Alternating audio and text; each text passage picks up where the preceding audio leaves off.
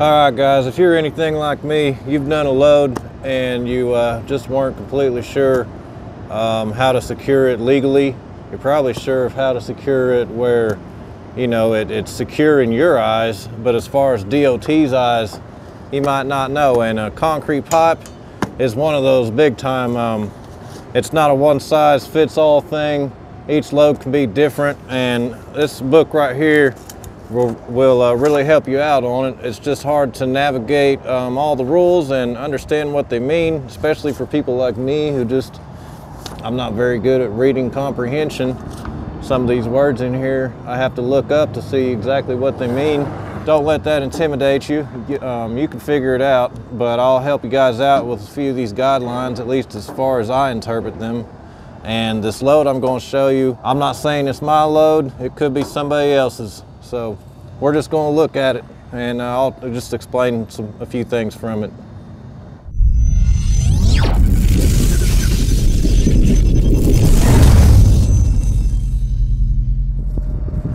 So as far as where to find all the rules in your FMCSA regulation book, you want to turn to, at least on mine, it's on page 518, and it's section 393.124. What are the rules for securing concrete pipe? I'll just kind of go through this broadly. I don't want to go through the whole thing. The rules in this section apply to the transportation of concrete pipe on flatbed trailers and vehicles and lowboy trailers. Concrete pipe bundled tightly together into a single rigid article that has no tendency to roll, and concrete pipe loaded in a sided vehicle or container must be secured in accordance with the provisions of 393.100 through 393.114. Section B, general specifications for tie downs. The aggregate working load limit of all tie downs on any group of pipes must not be less than half the total weight of all the pipes in the group. That's kind of just a good rule for all your loads. Just make sure you have, you know, a good number of straps and chains on it. You got a full load, you know, good rule of thumb is probably about 9 straps, at least if they can secure the entire load down. Mine, it's chains and straps. Section 2, a transverse tie down through a pipe on an upper tier or over longitudinal tie downs is considered to secure all those pipes beneath on which that tie down causes pressure.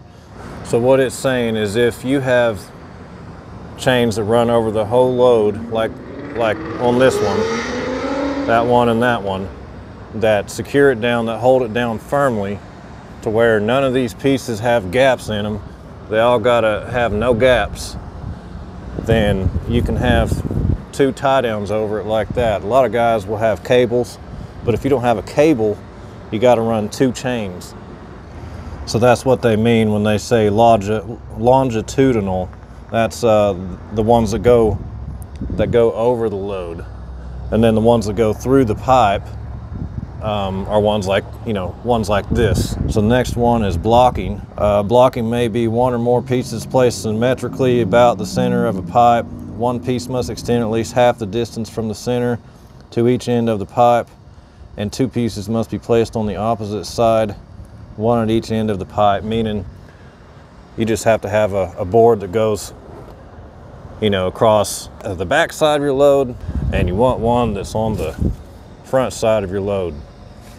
And this is a separate group, so you got the same for this. You got one on the front, there's one on the back. And then of course, blocking must be placed firmly against the pipe and must be secured to prevent it moving out from under the pipe. Timber block must have dimensions of at least 10 by 15 centimeters or 4 by 6. I have never seen anybody use a 4 by 6. This load right here has got 4 by 4s. That's what people usually use. Who's carrying around 4 by 6s? But anyway, that's what it says. Technically, should probably have a 4 by 6. And then they definitely have to be secured. You can see this one is secured with some screws. You don't want them coming out, especially on the back one, because if that one comes loose, then it's going to come off of the trailer. So now we're getting into the nitty-gritty here. Arranging the load. Pipe of different diameter. If pipe of more than one diameter are loaded on a vehicle, groups must be formed that consist of pipe of only one size, and each group must be separately secured. So what that means, this load right here, this is 12-inch pipe. This pipe right here is 24-inch pipe.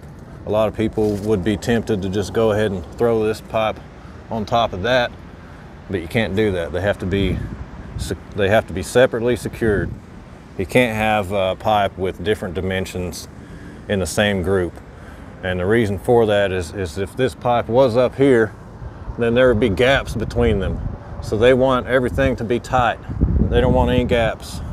And then this one, I'm going to tell you right now, I don't really understand it. The bottom tier must be arranged to cover the full length of the vehicle or as a partial tier in one group or two groups. Obviously, if this covered the entire length of the trailer, this would have to go on top. So I really don't understand that. But anyway, if you understand that, you might get back with me. You might comment, let me know. So section 3, arranging an upper tier. Pipe must be placed only in the wells formed by adjacent pipes in the tier beneath. A third or higher tier must not be started unless all wells in the tier beneath are filled. So what that's saying is the pipe that goes in the second tier has to be in these wells right here. I mean, that's pretty obvious.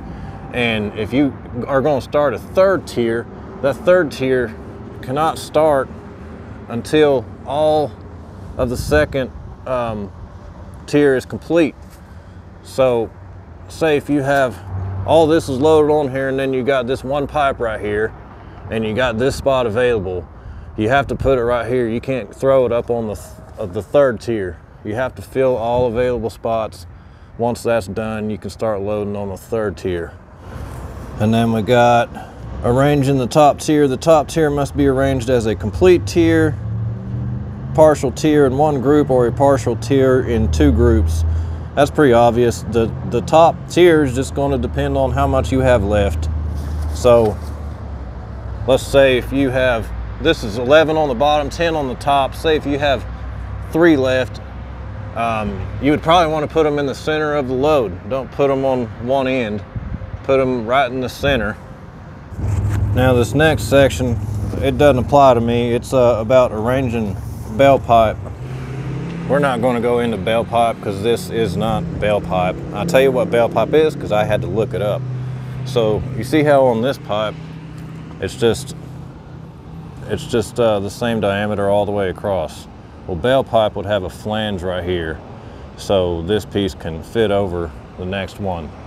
And in the case of bale pipe, they have to alternate. So you would have I believe this is the male end on the bottom. You would have the female end on the top. They have to alternate for some reason. But that's for another day, guys. This isn't bale pipe.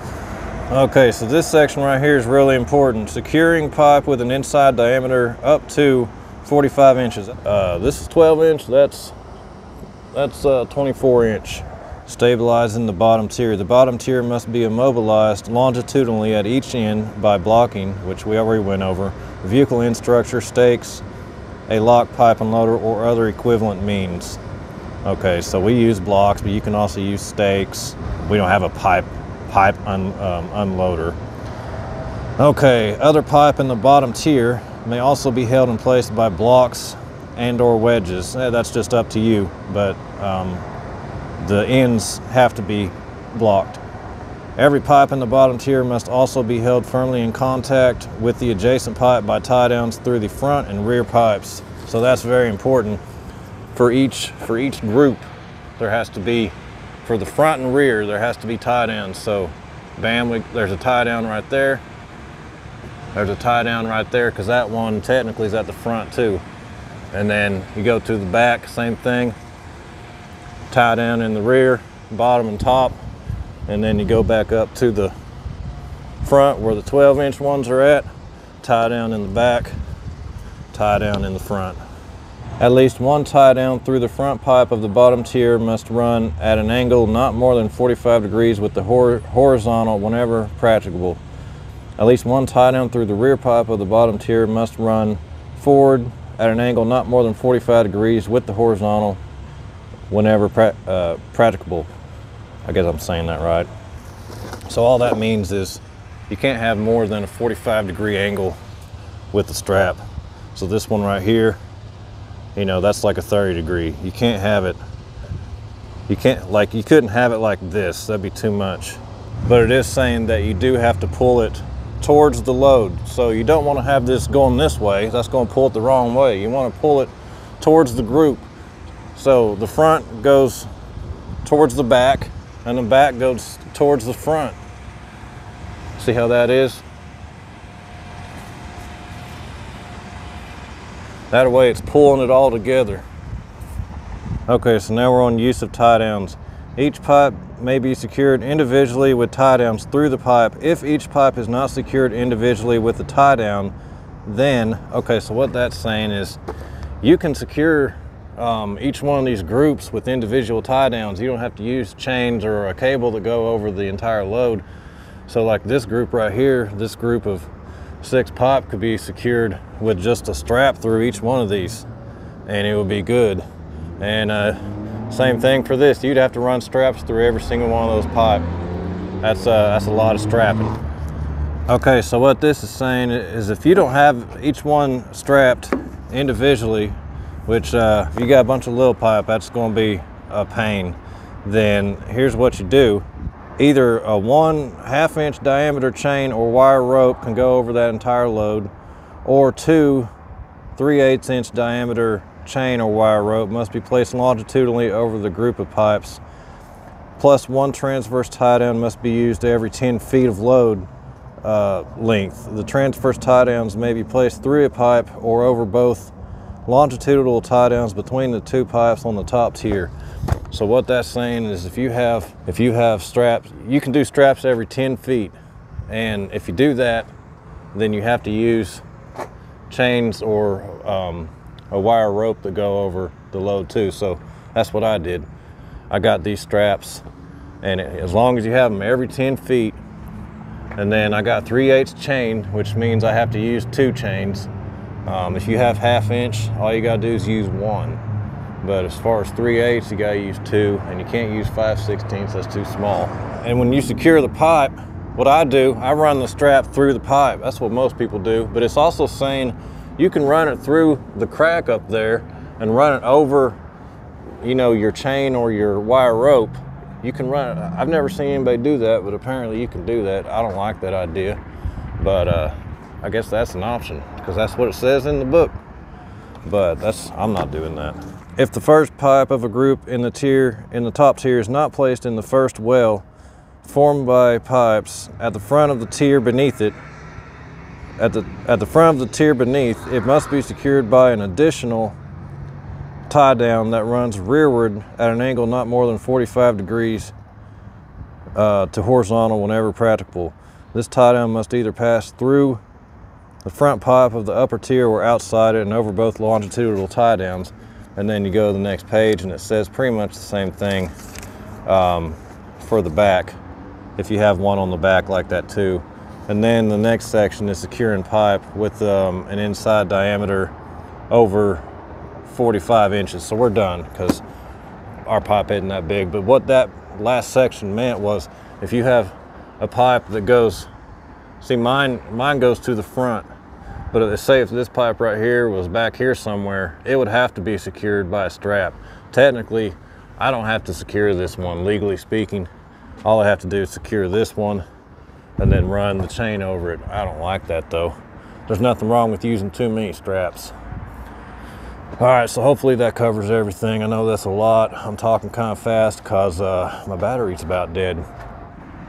But hopefully this helps some of you guys out. And any of you guys that haul this stuff all the time, you chime in, let me know if I got something wrong on here, because you know, I'll own up to it if something's wrong, if I'm not saying something right. It happens. Just let me know. Don't be a smart ass about it though, but you know, you can let me know. Ask me any questions if you have any, guys, and I'll let you know.